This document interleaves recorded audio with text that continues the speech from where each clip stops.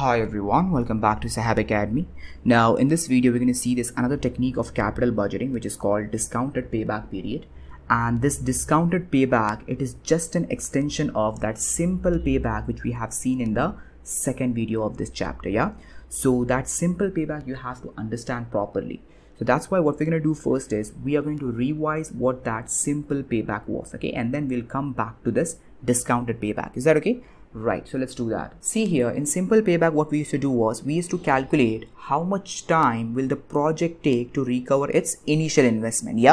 For example, if a project has initial investment of 100 and the future cash inflows are rupees 20 at the end of each year, they are constant, same, then what you could do was you could use this formula, initial investment divided by annual cash inflow, and you could easily get the simple payback period. See here, initial investment is 100, divide by the annual cash inflow rupees 20, divide by 20, that is equal to 5 years. So the project is taking 5 years to recover its initial investment. So this is how you have to calculate the simple payback. Simple, right? Yes, but you can use this formula only when the cash flows are constant, when they are same. Okay, but what is the decision criteria in simple payback? See, the general rule is what we do is we select the project which has the shortest payback period. The sooner we get our money back, the better. Yes, so that's what. Sometimes what can happen is sometimes the management will tell you that maximum you have to select the project which has maximum 3 years payback, 4 years payback period. If the management gives you that guideline, then you have to compare your payback period, the payback period of the project with the management cutoff rate. If the management is saying 3 years and you have 4 years in your question, then what you have to do, you have to reject that project. You understand that. So that's what we used to do in simple payback. And if the cash flows are not constant, if they are not same, then what we used to do, we used to make use of this calculation, cumulative calculation, isn't it? We used to take the negative figure, go on adding it up, and then whenever we used to get the positive figure, it means in that year you have recovered the initial investment. I mean the project has recovered its initial investment. And then to know it exactly in terms of years and months, to be exact, precise, what we used to do, we know that it has happened after year 3, here in year 4, after year 3, so 3 year plus something, some decimal is there, some months it is taking. So to know that exact months and everything, what we used to do, see here, it is happening here in the 4th year, 40,000, positive figure we are getting. So what we used to do was, we used to take the previous figure, minus 160, divide by this side figure, 2 lakh. We used to do this calculation, 160 divided by 2 lakh, that is equal to 0.8. Now this is just decimal. This is not months, okay? Don't confuse that. This is not months. This is just a decimal, 0.8. So the payback period, simple payback period is 3.8 years. It is 3.8 years. But if you want to know in exact months, then what you have to do, you have to take the 0.8 and you have to multiply that by 12 into 12. So it is 9.6 months. Okay. So this way you have to do it. So how much time it is taking? It is taking 3 and 9.6 months. Is that okay? So this was the simple payback. Now let's get back to the discounted payback. Now let's understand the discounted payback. See the meaning over here. It is similar to the payback method but uses discounted cash flows to measure the payback period. Yes, that's the core of this technique, isn't it? What we have to do here, we have to discount the cash flows first to the present value and then we have to apply the payback technique. Okay, so it is also known as adjusted payback. Why? Because we take the future cash flows and we adjust them, isn't it? We discount them to the present values. That is why it is also known as adjusted payback technique. Okay, so see here, what you're going to be doing over here is you'll be taking the future cash flows from the question and multiply that with the discount factors. You will get the present value. On these figures, on the present value, you will apply the payback technique. Now what is payback technique? The same thing which you have seen in the second video. This cumulative technique. What you have to do, take the initial investment as it is and then go on adding to that the inflows of cash which we will be having. But in the second video, in simple payback, we had only future cash flows. Here you are having present values. So that's why you will not call it as cumulative cash flow. No, you will call it as cumulative present value or cumulative net present value. Okay, so the wording is different.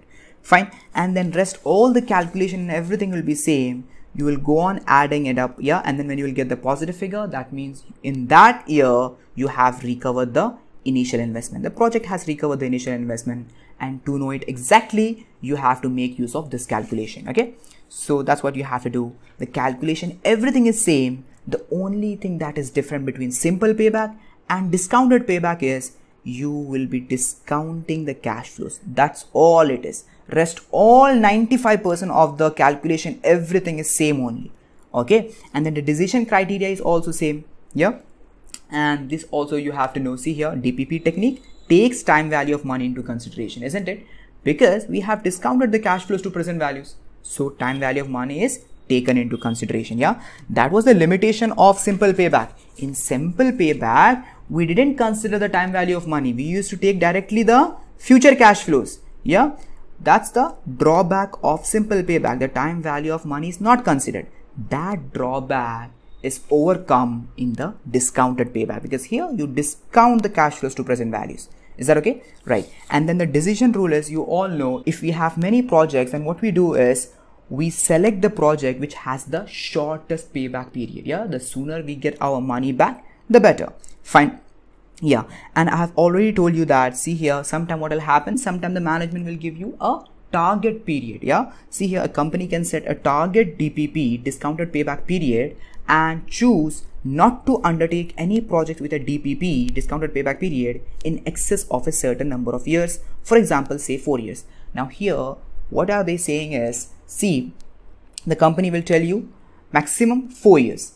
You don't need to select any project which is above 4 years. Yeah, you have to be below 4 years or exactly par with 4 years. Yeah, that's what the decision criteria is. Yeah, simple as that. Is that okay? Yeah, so you don't have to go in excess. If any project goes in excess, you have to reject that project. Is that clear? Right. So that's all discounted payback is. Now let's just see one problem and you'll be practically clear with this. Now here we have the problem. See the question over here. Calculate DPP, discounted payback period, of the following project and give recommendation. So first we have to calculate the DPP, and then we have to give the recommendation to the company whether the company needs to accept the project or reject the project. Is that okay? Yes. And then in the bracket here they have given us maximum DPP, maximum discounted payback period, can be 3 years. So if the project is above 3 years, if the DPP of the project is above 3 years, we have to reject the project. If it is below or equal to 3 years, we have to accept the project. Yeah, that's what I have said while explaining the DPP concept. Yes, so see here we have the cash flows over here. First we have the initial investment minus 1 lakh, that's the cost of the project. And then we have the cash inflows that we're going to have at the end of the first year, at the end of the second year, and so on. 30,000, 50,000, 40,000, 30,000, 20,000. Right. Then they are saying here use 10% for discounting. Of course, we have to discount the cash flows. So what is the rate we are going to use? It is given in the question, 10%. Is that okay? Fine. So see, it's very simple. Let's start. First, what are you going to do? You're going to have these columns. Yeah. Year, cash flows. Yeah. The same thing you are going to copy here. And then discounting factors at 10%. They have set 10%. So you have to take out your calculator. 1 divided by 1.10 is equal to, at the end of the first year, 0.909. Yeah, and just go on pressing equal to, you will get the discounting factors, equal to 0.826, equal to 0.751, and so on. Is that okay? Now if you have a scientific calculator, then how you're going to do this? See here, it's very simple. 1 divided by, can you see this? Yeah, 1 divided by 1.10, yeah, is equal to, that is equal to 0.909. This is the discounting factor after 1 year. But then what you have to do, you have to take powers. So see here what you have to do, put the brackets, yeah, put the brackets and take power. So 2 power 2, that's equal to 0.826, and then just, you know, change the powers. That's all you have to do. Yeah, delete 3, that's equal to 0.751, delete, sorry, what is happening here, delete 4, 0.683. Like that, you have to go on calculating the discounting factors. Is that okay? Fine. So you have got the discounting factors, all the discounting factors. Then what you have to do, multiply the cash flows. These are future values. You have to multiply them with the discounting factors. You will get the present values. Yeah, let me just show you one. Wait, here I have not completed this. Yeah, So see here, now this investment happened on the first day itself. So here there will not be any discounting factor. It will be 1 only because it's on the first day itself. Yeah, it's not future value, it's present value only. 1 lakh into 1 lakh. Okay, so that's what. And then here, let me just show you 30,000 into 0.909, that's equal to 27,270. Yeah, just multiply these two, you will get the present values. Yeah, all the present values. And then if you add up all the present values, what do you get? You get the net present value. You know that, right? So if we add up all of this, you get net present value, isn't it? Yes. So net present value, we don't need that. I have just shown you, if we add that, we get net present value. Okay, so what we need, actually we need discounted payback period. So to calculate that, what we have to do, we have to now apply the payback technique. And what is that? See here, cumulative NPV. That's what we do, right? First we take the negative figure as it is, the initial investment, and this is what we have to recover. So take that into the calculator, minus 1 lakh. Yeah, minus 1 lakh. This is minus, okay, right now. Then you go on adding it up. See here, let me just put this to side. Can you see it? Yeah. So 1 lakh plus 27,270. Yeah, go on adding all the cash inflows in the present value term. Yep. Then that's equal to 72,730. Yeah, minus. It's still in minus. You have to recover 72,730 more to recover that entire 1 lakh. Okay, so go on adding it up, plus 41,300, that's equal to 31,430. Still it's in minus, so you need additionally 31,430 to recover that 1 lakh. So go on, plus 30,040, that's equal to minus 1,390, still negative. Yeah, you need 1,390 more to recover the initial investment, plus 20,490, that's equal to 19,100. So now the figure has turned to positive. So if it has turned to positive, that means we have recovered our initial investment after year 3. In the year 4, we have recovered after year 3. So immediately you can come to know that we have to reject this project because the recovery is happening in the 4th year, somewhere in 4th year.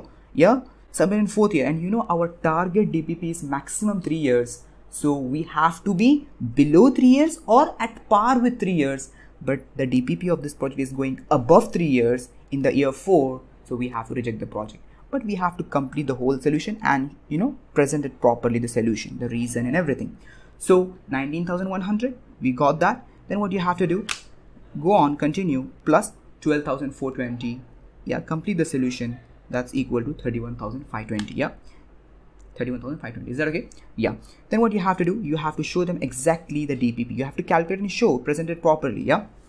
So see here what you have to do. DPP is equal to the same way in simple payback how we used to do, the same way you have to do. Yeah, it has happened after year 3. It has happened after year 3. So of course 3 years has been passed. 3 years has been passed. So directly you can take 3 years plus some decimals is there, isn't it? Because it has happened in the year 4, somewhere in year 4. So that's why some decimal is there, and that decimal you have to calculate that accurately. So how are you going to do that? I've already told you, this is the positive figure you have. You have to take a fraction of the previous figure and the side figure. The previous figure and the side figure. Previous by side. Previous by side. That's what you have to do. Okay. So 1390 divided by 2490. Yeah, 20,490. So 1390 divided by 20,490, that's equal to 0.0678. Yeah. Now this is not months, okay? This is not months. Don't confuse. No, it's in the year form only. 3 plus 0.067, so that's equal to 3.067 years. If you do till here also, you will get the marks. If you want to present it more, you know, accurately, what you can do is, see, you can take the 0.067 and convert it into months.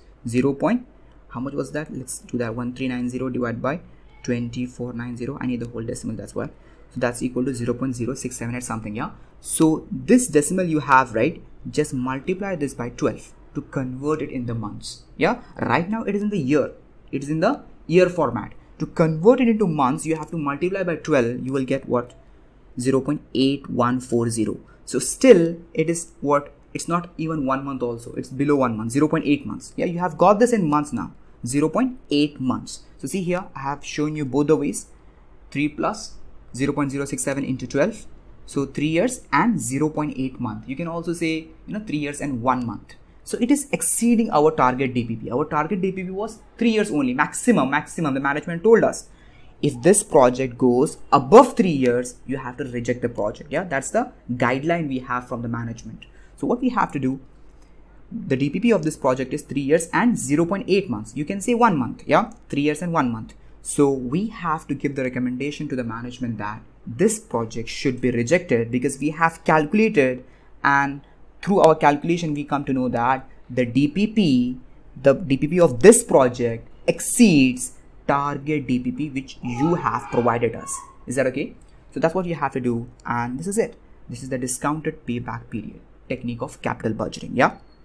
What did I do over here? First, I converted the future values into present values, and you don't need to multiply or discount the initial investment because it's happening on the day one. Yeah, so it's into one only. And then how did I do this cumulative NPV? First, I took the minus figure as it is, the initial investment, and then I went on adding up the present value of the inflow. See here, what did I do?